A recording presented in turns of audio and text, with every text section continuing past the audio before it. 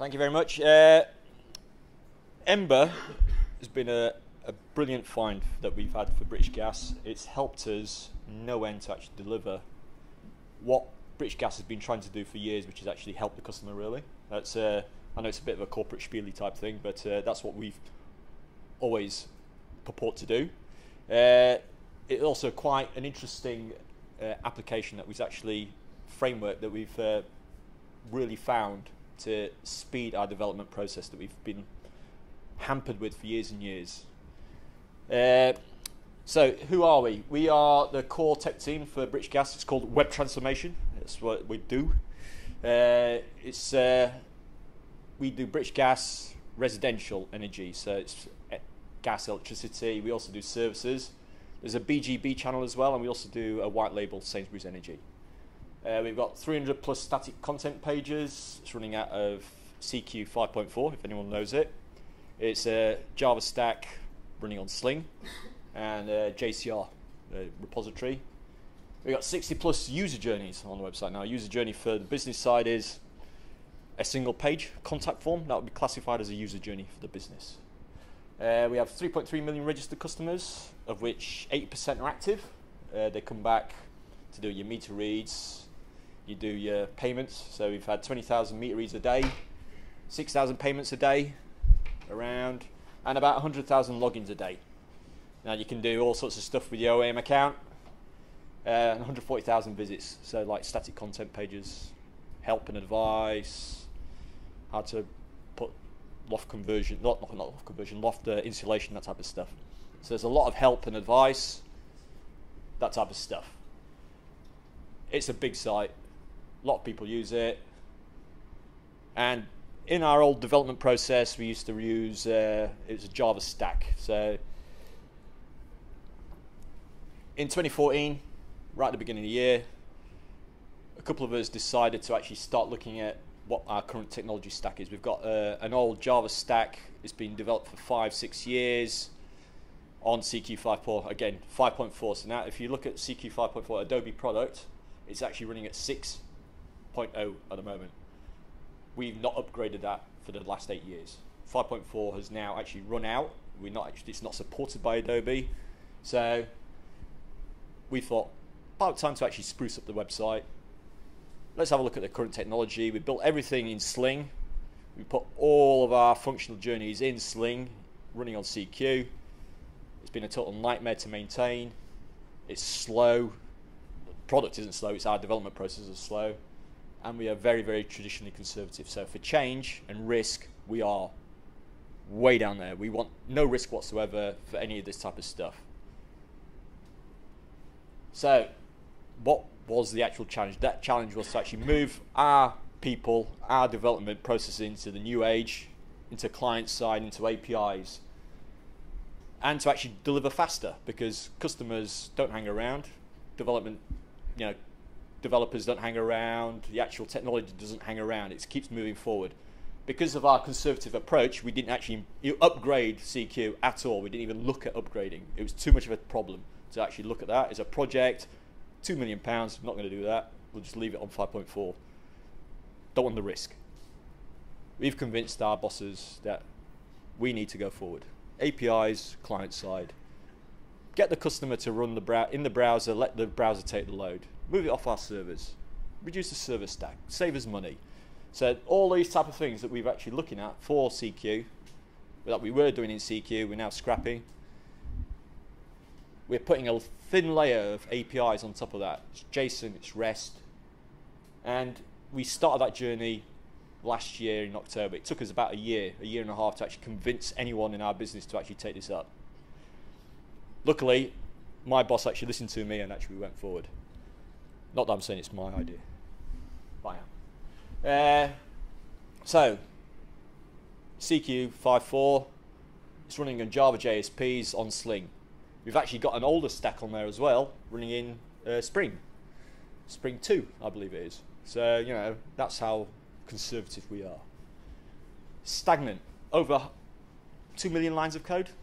It's easier to cut and paste the chunk of code than it is to actually write something that's actually going to run on a class that's already existing. It's a pain in the ass to maintain. Let's leave the CMS for what CMS is, as CMS. Content management, that's what it's going to be. Functional pages, Ember, APIs.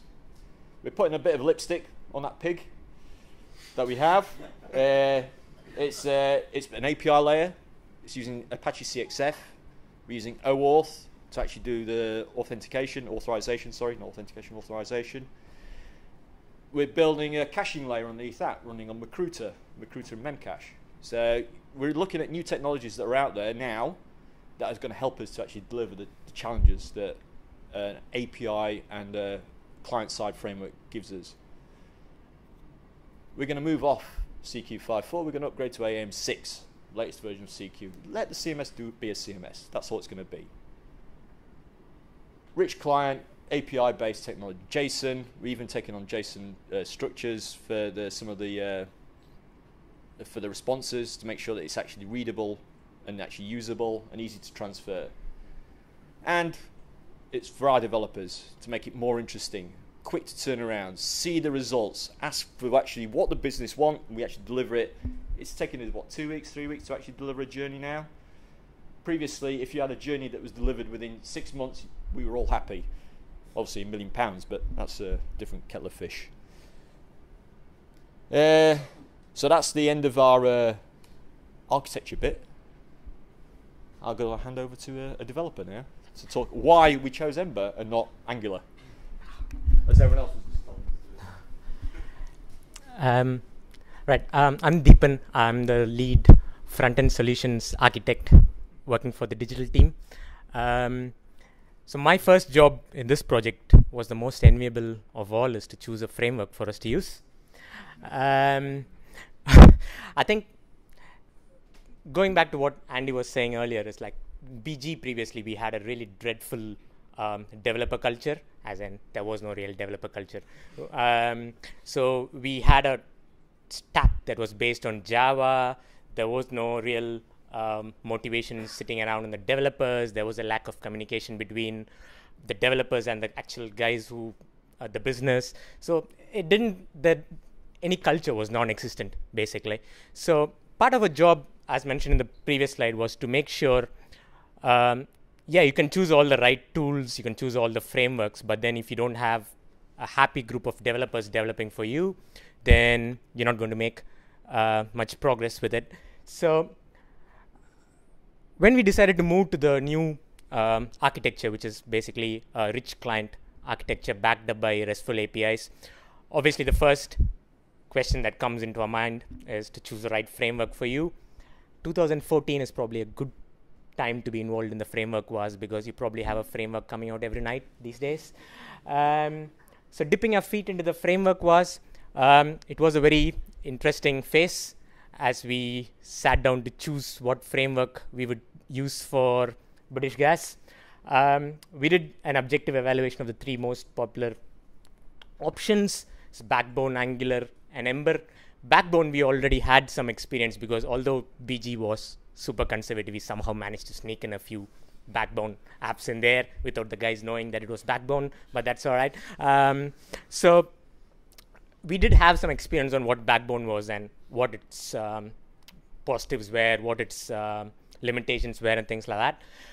Angular and Ember were on a completely different boat, because it's the first real time we were evaluating these frameworks for actual production use.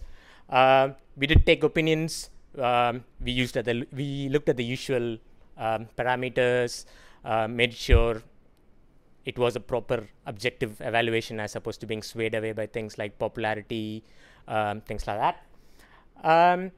But what we did find is that although the process can be quite complicated in terms of which framework you choose, selecting the right framework is actually made easy when you know what you want the framework to do. Because if you approach selecting one of these frameworks and trying to see what each of these frameworks offer and then try to make your mind up on which one to use, you're probably going to find it a tough task. But then if you have a clear idea of what you want the framework to do for you in the short term, what you want to do for you in the long term, then it makes that task slightly more easier. One of the things that influenced the decision was the mistakes or the lessons really we learned from the past. What we introduced on the Java stack was really a very a custom framework is what we introduced on the Java stack. Now, the problem with that framework was that it left a lot of decisions for the developers to make. So lots of trivial decisions here and there were made by developers. The decisions made were not consistent. Basically, the framework left a lot for interpretation, basically. And what eventually happened over a period of 2-3 years is that we found ourselves with a code base and design that was highly fragmented, as in because the framework itself did not define how something should be done. People said, one developer thought, okay, maybe this is the right way of doing it, let's do it like that. Another person, same problem, different solution. And then eventually what happens is you end up with a design and architecture that's really fragmented. And when your architecture is fragmented, you end up with obviously a fragmented code base. We strongly believe that the framework a team uses highly influences the culture within the team. Now, this was something we still firmly believe, because I think if a framework is promoting best practices, if a framework is promoting good principles, then you start to use those principles outside of your use of the framework. So if your framework is promoting convention, if your framework is promoting consistency, so then you get to think along those angles in whatever thing you do. It's not just when you're building an app using that framework. It is when you make the decisions for the team, then you start thinking about those best practices, those principles that the framework is actually helping you to do with. So in an area of constant churn, Ember's stability without stagnation approach really stood out for us.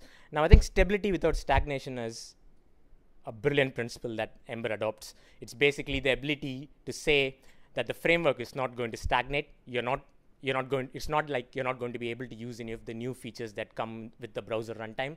So you're going to be able to get to use those new features, but you're not going to have to change your code base every time or do a drastic rewrite of your code base every time you want to use a new feature. So stability without stagnation, the roadmap that Ember had, the process of RFCs that Ember implemented for making changes, the community around it. Now, all these things were what eventually made us choose Ember over Angular in that particular framework war, really. So why we chose Ember? Conventions baked into a solid MVVM model. Ignore convention and consistency advantages at your own peril. Now, this is something we learned the hard way with our previous stack. As in, it is always easy to take things like consistency, conventions, and all this, and say, all right, you know what? We do this pull requests, so the developers can review whether people are naming things the right way. We could do all that. And then you find over a period of time that is actually not true, because you would rather be spending your time doing proper development of your apps rather than bothering about what a particular controller is called, what a root is called. So conventions baked into a solid MVVM model. One of the best things we liked about Ember. Stability without stagnation. Again, I think what we've seen in the recent months has further reinforced our belief in that principle, especially around on the Ember Conf this year when they announced Glimmer, which is quite a radical change to the Ember rendering model, but then it works on the 1.x apps. So you don't actually have to do anything to update your app to work with Glimmer. So now those are the kind of things where we find Ember that always challenging itself, always wanting to improve, but also taking care of the developers who have massive apps built on the framework. So I'm always having that developer taking care of its developers, basically. HTML bars, again, when we had handlebars originally, handlebars, I think I do like Ember, but I didn't really like handlebars when I started with it. I found it too restrictive, but I was fine with that. But I couldn't live with bind, ATTR, and all those things. I think they just did not seem natural to use. It always felt like you were having code in your templates, basically, just so that the framework can do certain things. So they did put us off initially, but then came HTML bars, where you don't have to do it, especially with 1.11. Get rid of your bind ATTR tags if you have any. So again, introduced without radical changes on the templates, always backward compatible. easy to upgrade. You can upgrade incrementally as opposed to being scared of a greenfield, full-fledged rewrite coming in 5 months, 6 months, whatever. So as a risky business, as a risk-aware business, I think these were things that really helped us convince our bosses, whatever Andy was saying previously. I'm sure a lot of British gas is still highly conservative. And they would say, you know what, are you using this technology? Do you have to rewrite it next month? Well, no, because it allows us to change incrementally. Right balance of capability, sensible opinions, defaults based on best practices. I think a lot of people find or feel that for a framework to have a strong opinion is a wrong thing. But actually, we feel the other way. I think it is always good a framework has a sensible set of defaults. So, which basically means that whatever you're trying to do with the framework, you always have a starting point, as opposed to you having to try and figure out what the starting point for is. And Ember is really good in that regard. It always has a default way based on best practices to help you with that starting point. And then if you want to customize it or change that behavior, it gives you the flexibility to do it. So there's nothing wrong with having strong opinions as long as they're based on best practices. Right balance of capability and sensible opinions, which means Ember would probably make a good politician. Reactive programming model.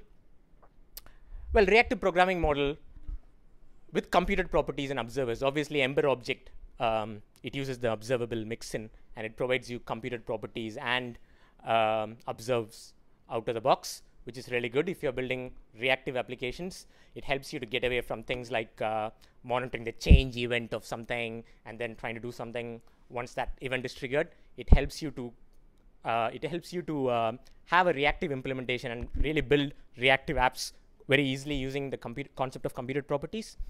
Ember CLI, Ember data, obvious reasons, but I should still say Ember CLI is really a game changer for Ember. I think the features you get with Ember CLI, obviously, it looks like a version is released every week. So I don't think Stefan Penner ever sleeps. But but I think the kind of evolution, the rapid evolution, and the way they listen to the community, the users of Ember CLI, and how they implement new features is brilliant. Clear roadmap, outstanding community. I think we looked at the process of how Ember actually goes about change to its features. So whether the recent one was support for IE8 and IE9, which is currently something that Yehud has started a thread recently to say whether should Ember drop support for IE8 and IE9. Really good approach to push it to the community and find out what the community thinks about it, and then see what is the best way for the framework to evolve. Instead of just saying, okay, this version is just going to drop support for IE9, let's listen to the users, let's listen to the developers, and then figure out what the best way of doing it is. Clear roadmap, outstanding community, no questions about that. What we've done with Ember so far, we made seriously good progress in the 6 months we've been using Ember. Traditionally, our applications, we usually try to make our customers' life as hard as possible. But I think with the new transformation process, we've reevaluated those processes. We have a shiny new framework that allows us to realize our dreams. So we built 3 apps in the course of 4 months. One of those apps is actually a bread and butter apps, which is the ability for a customer to get a quote for an energy product and buy the product all in the same app, built using Ember. Since we released that app, we've seen a 25% increase in quote to sale conversion for our energy products, which is good news, keeps the bosses happy. We've seen an 80% conversion in our Homu conversion rates. Well, Homu retention has just gone up by 100%.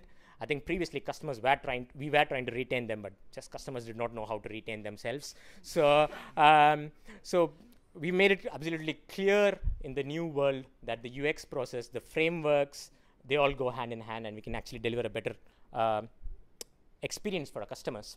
So sleeker, quicker, and reactive web applications for our customers, which is what they're getting now. We love add-ons. I think add-ons are one of the best things about Ember CLI. You have an impressive selection of add-ons available online.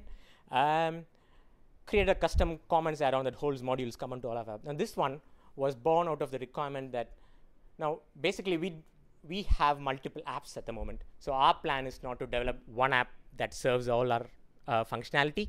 So we want to have multiple apps basically. So one app for a customer getting a quote and a checkout, one app for a customer wanting to do a home move, one because I think it helps keep the development and the maintenance of those apps easy, as opposed to multiple project streams trying to change one big massive app. But what happens when you build all those apps with Ember CLI, obviously, is that Ember CLI builds in all the core dependencies into each of those apps. So for example, things like the actual Ember framework itself, Ember data, all these frameworks gets built into individual apps. And then if you go to that page, if you go to the quote app first, and then if you go to the Homo app next, then what you're going to end up doing is actually download Ember twice, really, because Ember has been built into each of those apps. Now we wanted to stop that and say, okay, we wanted the core dependencies and the common modules to actually be served in one file, in one disk file that could sit on a CDN somewhere, and then all apps could just reference that single file. So in order to do that, what we had to do was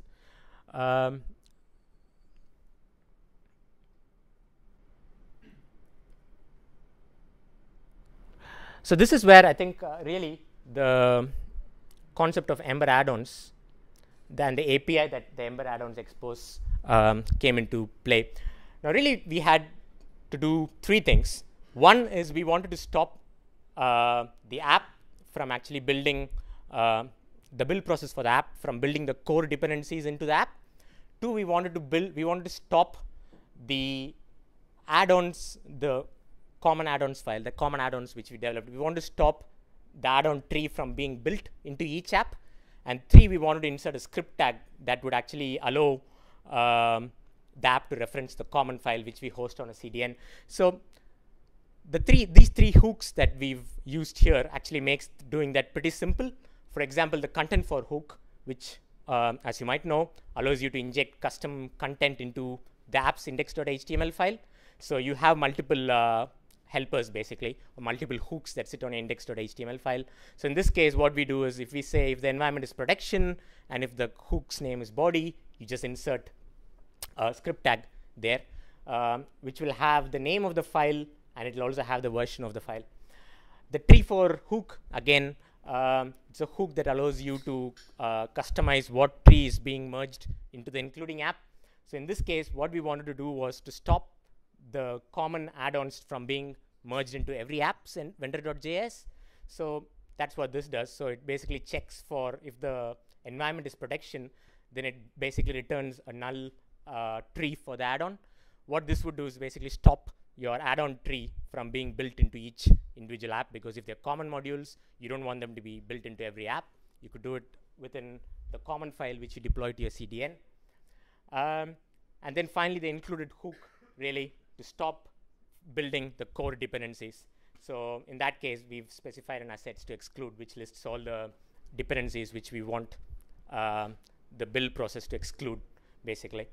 So with that approach, we were able to basically do what we want and actually host all the common dependencies in a single file that's hosted on a CDN, and then all apps could now include that file. I want to show you a quick demo, basically, of what we've done so far with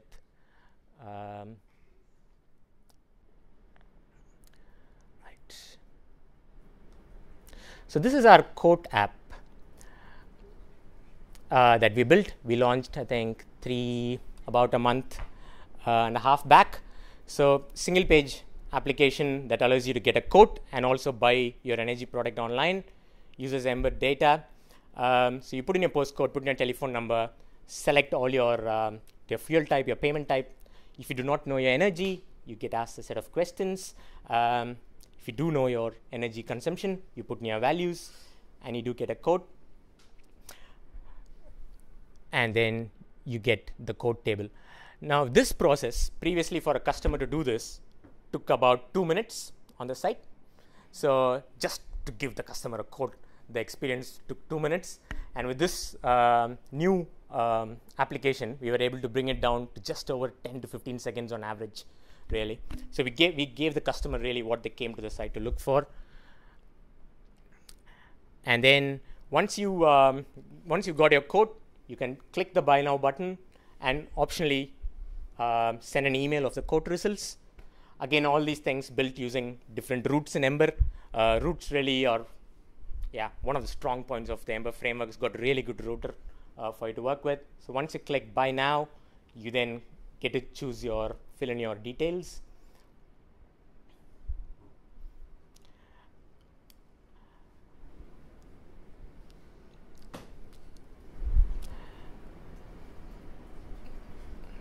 And you do also have a widget on the right hand side that actually tells you which sections you completed and which ones are valid. And if you choose to change any of that information, you can actually click on edit. And that's not my real bank details, so that's fine. So you click on small print. Don't read the terms and conditions. And then if you want to edit, you go back to personal details. You click place order, and then it helps you. The journey is done, basically. So previously, this step to getting from quote and actually to completing the sale, it would take a customer on an average of 3.5 minutes to do. And with the new one, we were able to reduce the time by more than a half by building it as a single page application, basically. So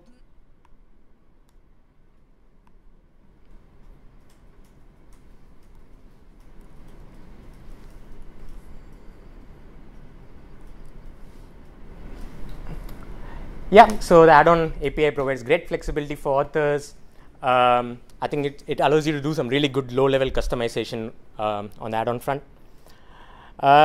Challenges, pitfalls we encountered early on. We also have built a couple of custom add-ons, BG deploy and CLI test recorder, which Olivier will actually take you through later. Challenges, pitfalls we encountered early on. Now, this is something we really want to say because we've explored the good bits. So far, we found a lot of things that work really well for us, but we really wanted to also tell you what we found challenging when we started using Ember. The learning curve early on and the documentation.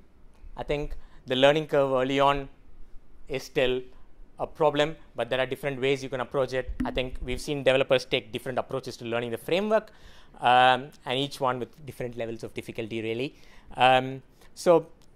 But I think personally, the best way to learn Ember is to really get rid of your biases and look at it with a fresh set of eyes, understand the principles, understand its core concepts. Do not try and replicate something from another framework into Ember as a starter. And then you will start understanding the core features. So once you understand the core features, the rest of it hangs together really well. But now we have version guides out on the Ember website. You can go choose the documents you want to see for 1.10. You can choose the documents you want to see for 1.11. Good progress being made on that front, and we're happy with that. Lack of a pattern library.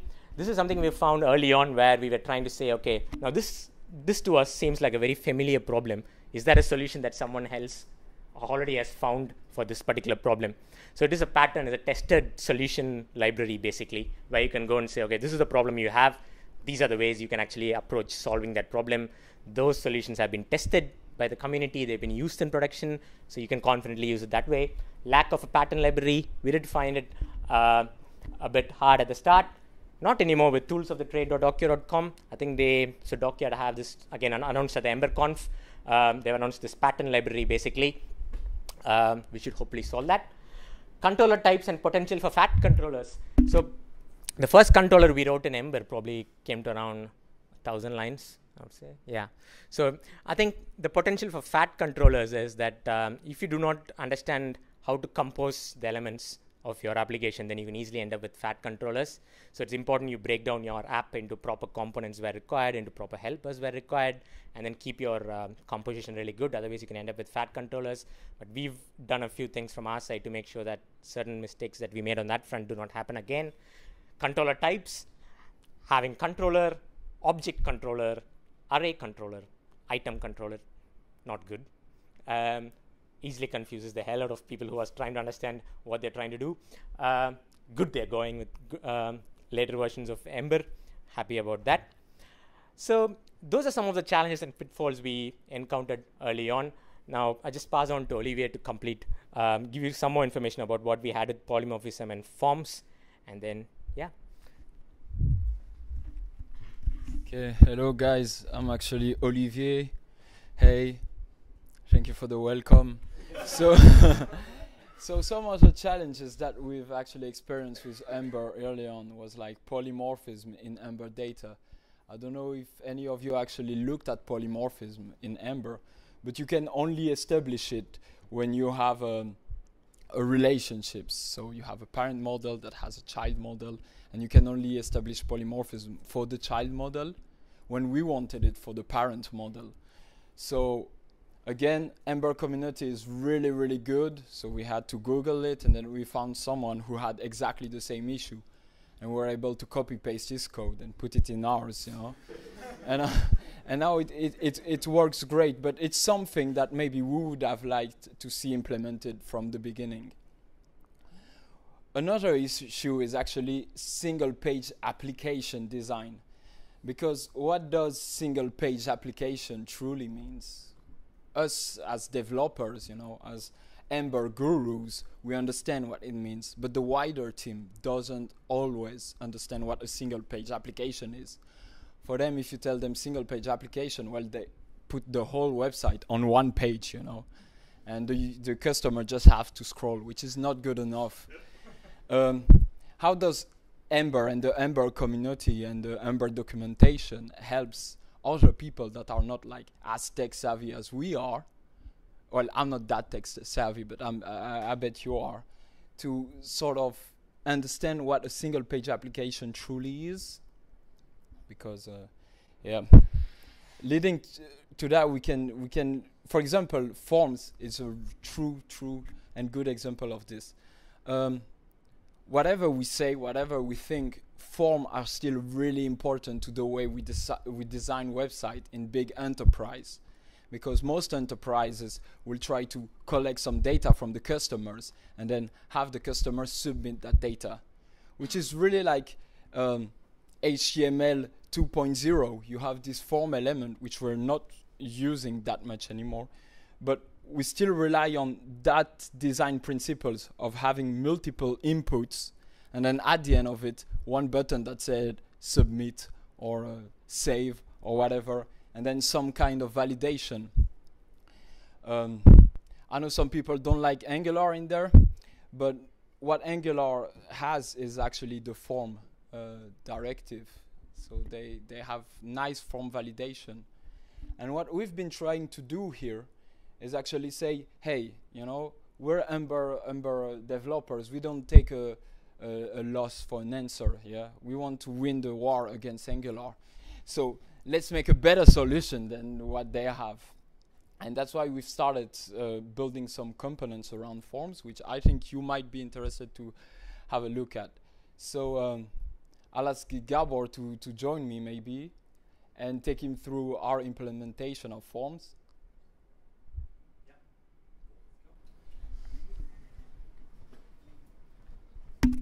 Hello, I'm Gabor.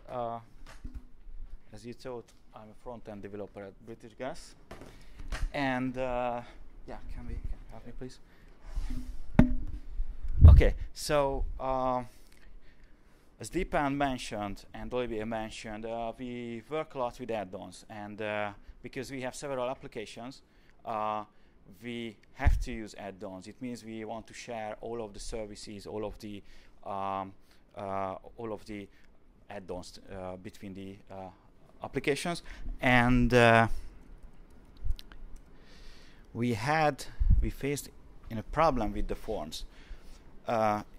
In Ember, there is a really nice library, the Ember validations, which is really good for determine if any of a property fails on a validation rule. It is really easy to set up a validation rule. You can create your own ones, etc., etc. But what Olivier mentioned, well, we have an idea, and we started to implement it from Angular. So it means that some of the ideas comes from Angular. So we separated the concerns, and we are developing currently a service, a proper service, and a component which helps you One of them helps you in the form validation. It is a lightweight validation, which based on the Ember validation library. And the second one, the component, it just helps you to set up your display rules in a form. What I mean, as you saw in the previous application, the GetGoat application, we use Bootstrap, and as we follow the Bootstrap conventions, we're using the arrow messages, and we have the control icons at the inputs. The problem is, and maybe you found the situation, so the business sometimes not consistent. So it means that the rules how to show and when these arrow messages, it is different. So in one application you have to show the arrow messages on key updom event. On another application you have to show your messages on blur. Sometimes you have to find another problem only when it is on error. Wait. Okay, sorry. Okay, and the goal was to create a service and a component which can be shared between the applications, and you can set up the rules on application level. What it means. First of all, I'd like to introduce you. It is in experimental, so it is not published yet, but we are planning to publish it to the community because obviously these two service, the service and this component will help our life in the future, because we have to work a lot with forms. And what I want to show you, okay, the form validation. Here I set up two different forms. The reason is why I make this demo with two forms, because these two forms has the same properties. It has a first name and a last name, so just to be sure that these are different instances. So as you see on the left side, it is the first form what I want to show you. This object, the user1 object, comes from the controller, and on the left side you have the form. We have the validation rules. It is the proper Ember validation rule. Currently we have just the presence validating, and what it does, as you see here on the right side, after we use this service, on the user1 object will be decorated by new properties, which is the user1.status first name valid, and of course the invalid, user$status last name valid, and we have a user1.valid, which represents that the whole form is valid or not. Why it is good, why we want to use it? We wanted to have a portable object. It means that we have this user object, and it's sitting on the first controller.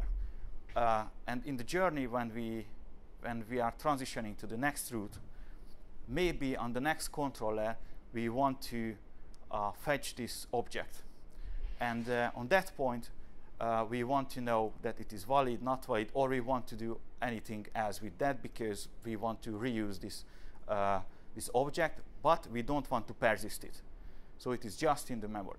It is a really good way, because from other controller you can reach this property from the previous controller. Nice. The really good here that these properties helps you in the template to manipulate, for example, as everybody knows, in the form group class div, which is a wrapper for the input, you can specify that you want to add the hazard or not, depending on this property. It is available on your template. And how it works, because the presence is the only rule here. If I delete my name, as you saw, it automatically updates the first name validation, and the whole form is invalid. The second object, it is really similar to the first one. The only difference is that the last name is not specified when the page was loaded, and so I just created it to check that the validation process runs or not. And as we see here, it works properly. And as you see on the left side, at the first name, we have the minimum 3-character length rule, which works properly. So it is the first one. It is a service. It comes from an Ember add-on. So if you create the npm package, you just have to install it, and this will work. Just to have a look at the current implementation.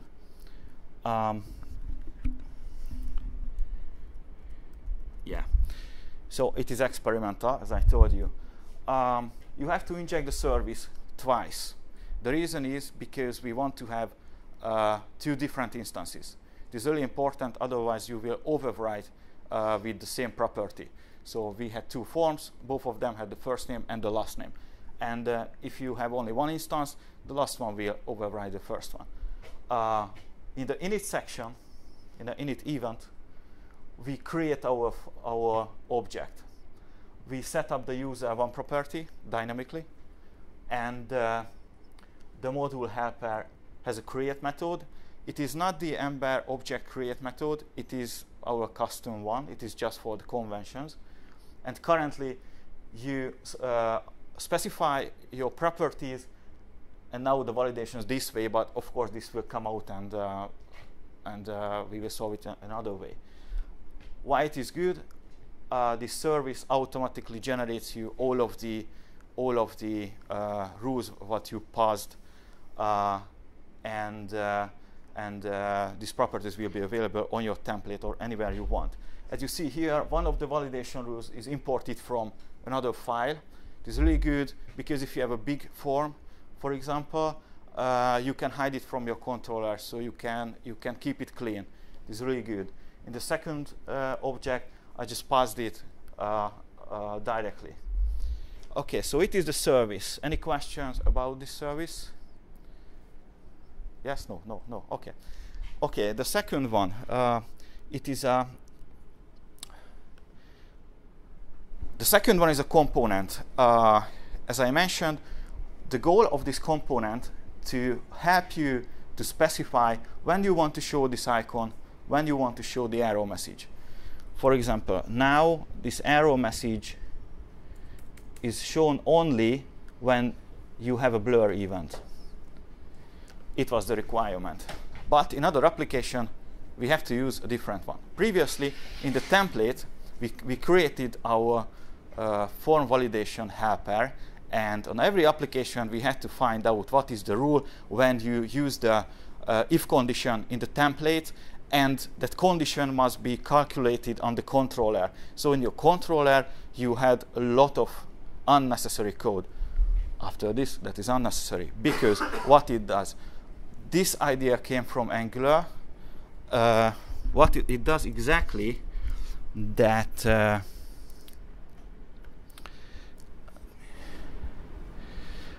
okay. So the DOM is based on Bootstrap conventions. As you see here, we have a form group class. Inside that, as a wrapper, you have the label, you have your input, you have anything you want. It doesn't matter. This div, it is the component. I will show you what it does. As you see, automatically it added these classes. Now it is BG prefixed, so as I told you, experimental.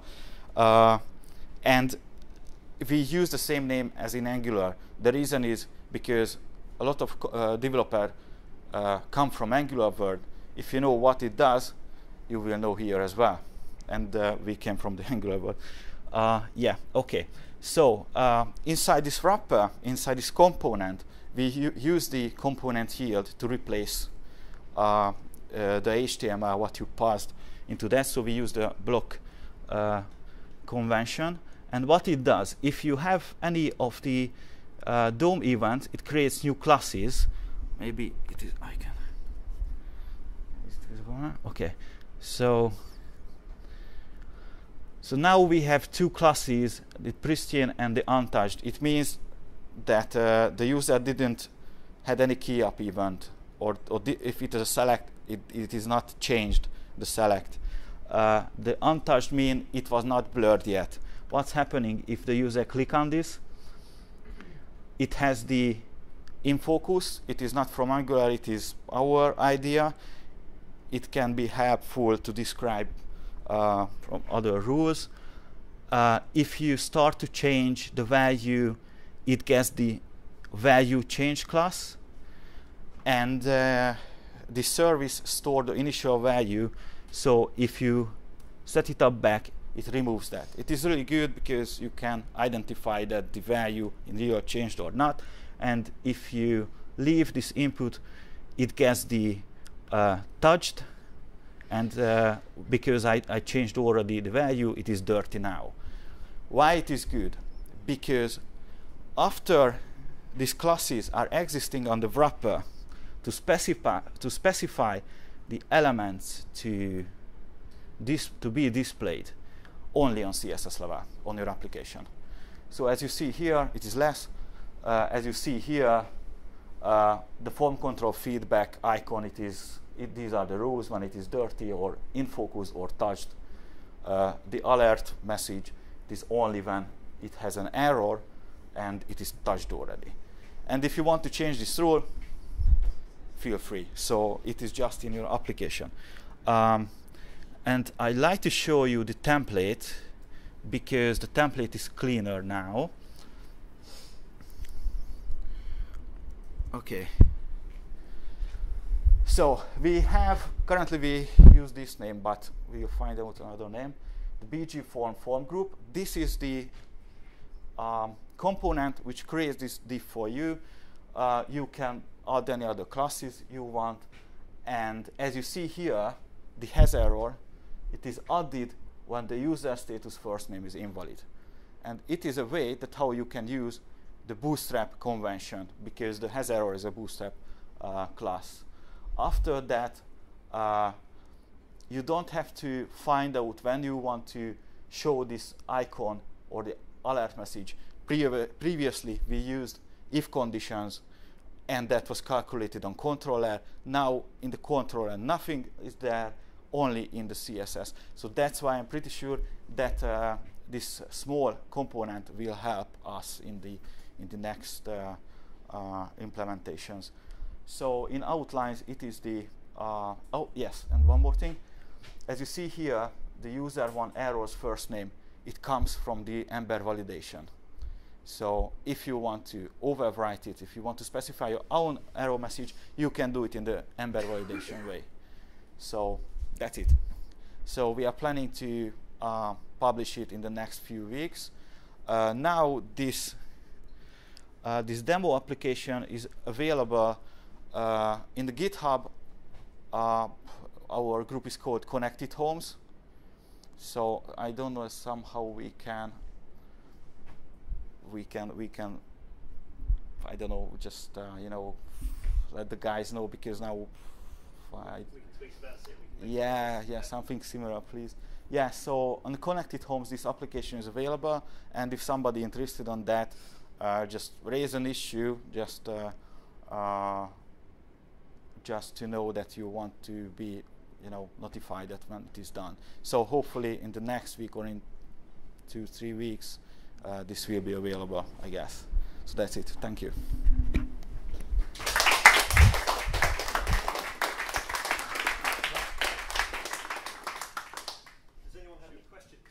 Oh yeah. Oh, we haven't finished, have we?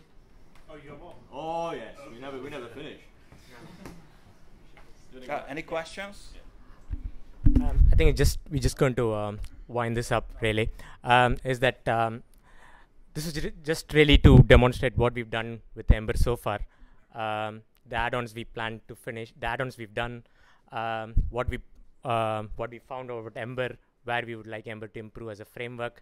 So those were the slides that really we wanted to tell the community on what we've done with Ember so far. But now we have understood the nuances of the framework, really. We're going to flow the throttle now, basically, and build more apps in the next few months. I'm not going to bore you with slides anymore. So I think we're going to build a fully interactive online account management app that allows our customers to come and manage their accounts online, submit a read, make a payment. So it's going to be probably one of the biggest apps that we built. So we are excited and looking forward to that.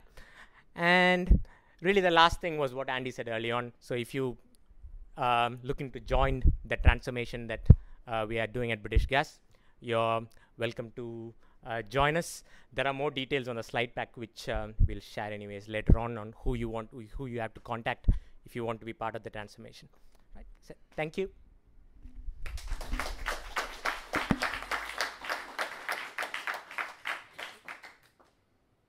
All right, now does anyone have any questions? We can all stand up. Yeah. Probably got a few. Yeah. You talked about delivering workflows through this and customer journeys through it, essentially as a workflow.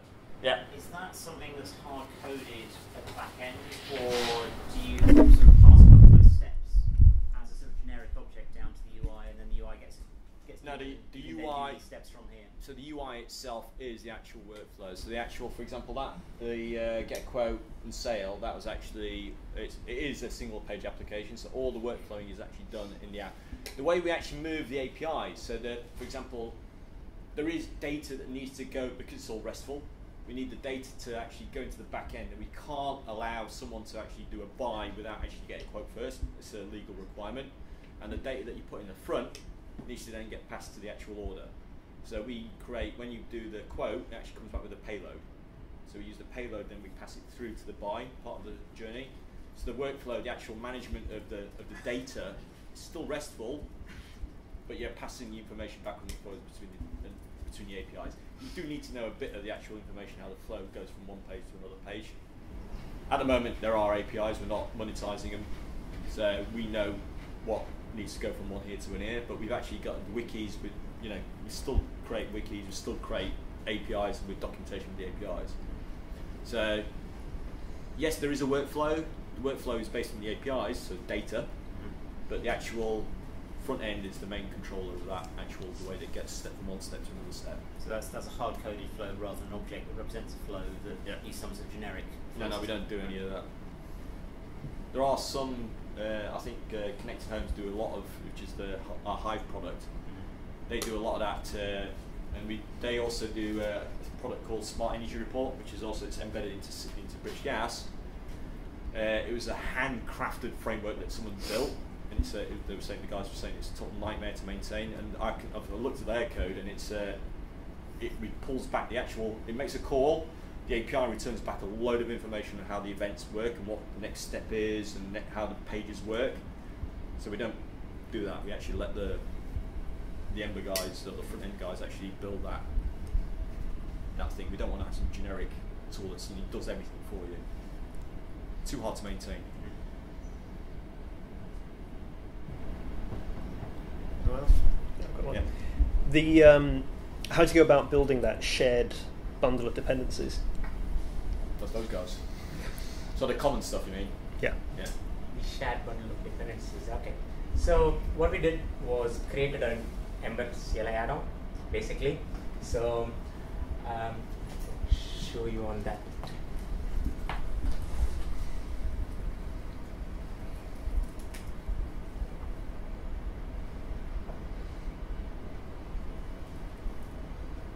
Right, so we created an add-on called Ember Commons, basically.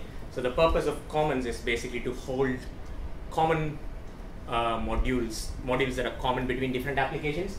Now, as you can see here, things like an application adapter, helpers, and initializers, models that are common to Ember data models, which are common to all of our apps or which are used by most of our apps. They all sit within this add-on called Ember Commons, basically. And then each of our apps basically specify Ember Commons as a dependency, and then all these modules get built into the individual apps. So we basically made use of an add-on basically to share common modules and common files between different apps. Now the only problem as I mentioned earlier was with that is that it gets built into every app. So although they're common, that code actually gets built into every app, which is what we're trying to avoid with this solution, where these things are actually built. The add-on basically is deployed out. The output of the add-on is deployed out to a CDN, and then all apps actually have a reference to the distribution script file. that's to stop every app from downloading the same common modules and common dependencies repeatedly as customers move between different apps. We've actually, the use of the common add-on, we've actually used it on static pages as well. So the header and the footer on our website at the moment for the beta website is, and there's beta content, is actually the header and footer are Ember apps, but Ember add-ons, and we just plug them into the static page on the website. So we're building up the way that in the old days it would have been a CQ component, which is server side, and it rendered up server side, and each, that's the way it works. And then you ended up with a page that is anything that's functional, and the header and the footer is functional because it changes depending on whether you're logged in or not. That became a nightmare to maintain because in effect your entire site became dynamic, no caching. The beauty of this, client side, you can cache the JS, jobs are good. Just deploy it once, it's in the browser, you change functions, so you change from logged out to logged in, you don't have to download a new page, it's there in the app, it's in the actual header. And we've created functional pages as functional journeys as well, so we've actually got a functional add-on that just plugs into a static page that does quoting for you in a static page. So we don't, everything's not a JS, it's actually scattered around the website. And if you're working on one of these apps and you realise you want to make a change to one of those shared models, what's the workflow there? How do you feed that change back into that add-on? At the moment, because we don't have versioning on those on the Commons add-on, basically, we found that early on we found that it was a problem. But now what we do is we version the Ember Commons add-on basically, and we create a release every time somebody makes a changes.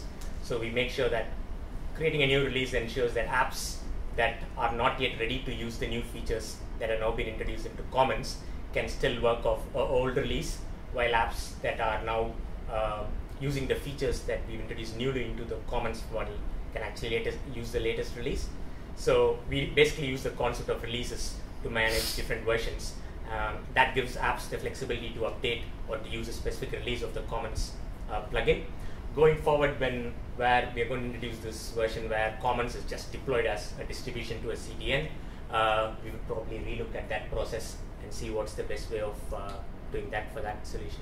And are you planning to open source Commons as well, or the plans behind it?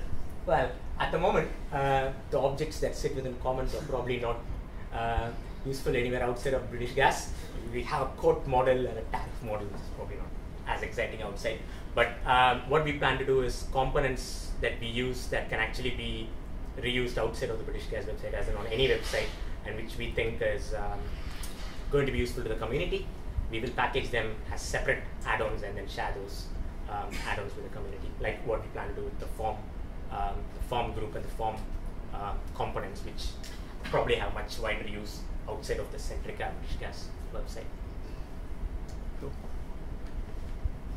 Any more? Like I said, blueprint to create that first page of the add-on that makes it a separate JS file would be really useful. Mm-hmm. Yeah.